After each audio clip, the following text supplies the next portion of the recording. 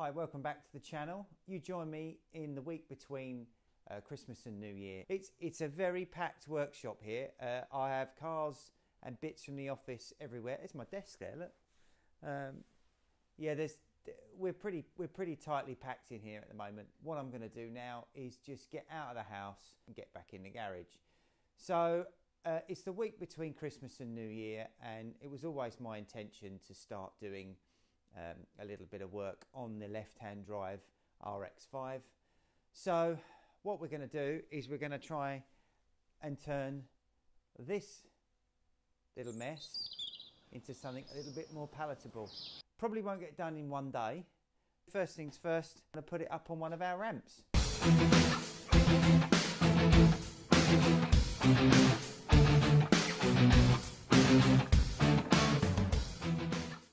You just watch that in fast forward.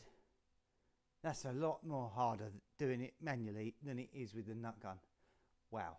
Right, where do we start? I think we'll start with the side lights. What a great place to start.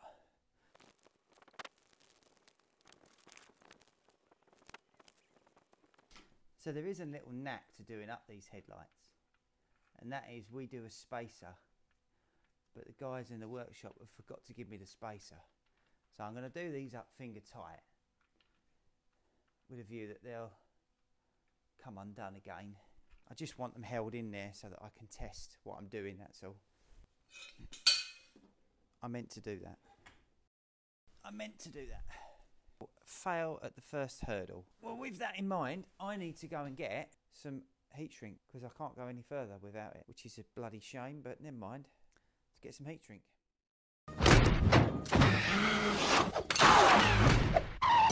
Down point about recording on a mobile phone is I've just been talking to myself for the last 10 minutes. Somebody sent me a text message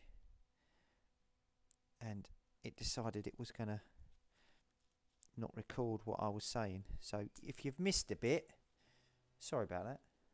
I blame the tools. Right, what's next? So let's lay this cable around to the front of the car. So it's that's the cable there. It's all that slot here. Oh, it's got wrapped around my tripod. There we go. So hopefully that is sufficient to go through this hole that I made earlier. Now you'll notice that what I haven't done is I haven't started to clamp together all of the wires. When I say clamp, I mean like tape them all. So I don't like taping wires together when I'm doing something like this. It just makes it really hard. Little sucker. What I'm going to do is I shall put all this lot in a wrap, so don't stress if this looks a bit of a mess. It'll all be all right on the night, of course. I now need to make sure I got everything, which I haven't, because I'm missing one, which is there in this little loom here. So that just needs now a little bit of split conduit on that. See, look, started to make a loom there. That's the wiper motor. Don't know what I'm going to put that, probably in there. Yeah, there's some bits of the loom that are going to need to be extended. I want to put big juicy fat earth all the way down to the front, and then the plan is to earth everything from that big fat juicy earth. What I shall do is run an earth block up here somewhere, and then that will go down to the front. And what my plan is to earth everything in one place, so that if you get an earthing problem, it's not going to be like on a riv nut or something like that down the bottom there. I don't like doing that. What Mazda do is they run an earth front to back, front to middle basically. So they don't have, and I don't like doing that, like little points on the, they don't have points on the, in the loom, the earths. They earth out, like, there's going to be a central earth, and this is going to be the one that goes front to back. I mean, it's a big old fat cable, so it handled plenty of current. not bothered about the amount of current that goes through it. My hooter's not long enough, so I need to extend the hooter round, or the horn, or whatever you want to call it, hooter horn. Now the good thing about this section that I'm doing and working on at the minute is it's tucked up behind the bulkhead, so you can't actually see any of the wires that go from front to back or anything like that. They're all locked where they need to be. All of these dimensions as well of where to put the loom are all in the manual. Now here's what we've got. We've got a white wire, a red wire and a thick green wire.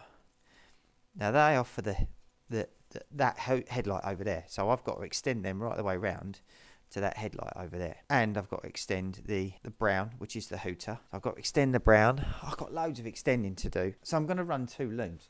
I'm going to run, because this is a left-hand drive car, I'm going to run the loom round here and into there, and I've got down here. So you've got two of these particular switches, all right? One of them's a push to main, the other one's a push to brake. One is the clutch. So if you've got cruise control, when you depress the clutch, it cuts the cruise control off, which I'm kind of liking cruise control in a 7. Not too bad. I like the idea of that. So I need to extend these 3 wires, which is the red, green and white, which is for the headlight, round. I could do with a nice thick red, a nice green and a nice white. So I'm just going to extend round the near side front headlights and the near side front horn. It's slightly too short. Obviously it's part of the manual. This is involved in, well, you do need to extend these bits of wires round, but they're pretty basic. It's not beyond the wit of man. I know that looks like a bird's nest. Don't worry about that at the moment. We'll get that all nice and trim, and you'll look at that at the end of this video and go, wow, what a great job. Well, I'm hoping you will anyway. Oh, look at that. Solid. That's nice. That's nice. Right, bit of heat drink. We will take it apart at a later date to tidy it up and put it in conduit. But for the moment, it's probably best just doing what I'm doing. I've got to get it into the right place. Got to get the loom right. So it's going to run round the front chassis rail. Sean's going to freak at me, but I'm actually going to just tie wrap these around here. He'll freak at me because he don't like it.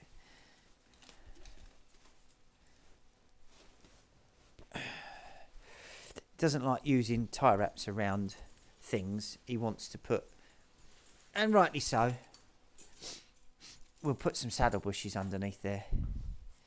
So there's your white that I've just done, running round. I need the new green. That's part of the headlight package.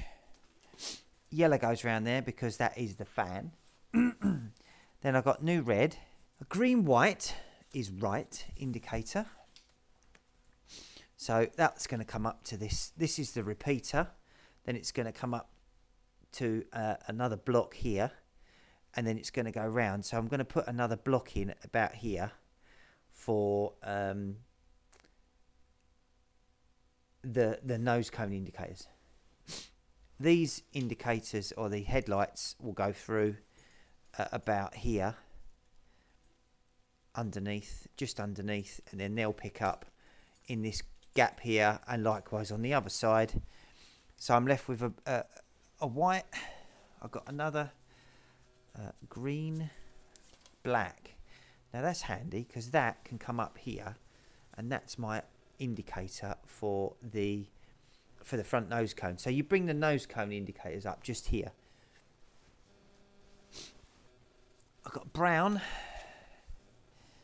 which is the horn, so that's going to go around the other side, so that can go through. Earth's black. Now I've got a single earth there. I'm probably going to do with that earth is run. I've obviously got to run another earth to the other side. Got to run an earth to the horn. I've got to run an earth somewhere else. What I might do, what Mazda do, is they use these earth terminals, earth in blocks. So what I might do is use an earth block. I ain't made my mind up yet. Don't know if I need to. I can run it all out of the single earth, but so what I've got left is I've got these ones that I tape together. This is the orange. You've got a red, orange, a white, and a red. I've then got an indicator, which is green, white for right. I've got a black, which I'm going to do something with, probably multi-joint that, and then string it back. So I have a central. I might have a central block of earths, and then I'll run it back. That might be easier. I've got to have one for the headlight, side lights. I need one for the fan, one for the horn. Probably don't need one for the horn, actually. Headlight, side light on the other side. So I can run that into a multi-joint. Oh, and I need one for the indicators as well. So this is about the right length for me. What I need to do now is cut that about there. And that's going to form the basis of the plug for the right-hand headlight. This one here. That's a 6-way plug. And what I shall do is I'm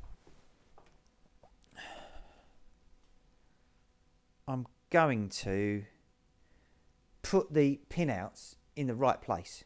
So the pinouts need to go in a certain place, certain order, certain... I don't know what you'd call it, really. But I need to go and find out what they are. But I'm going to be running a side light, an earth, a side light, an earth, and then 3 for the headlights. Easy peasy, right? Yeah, you might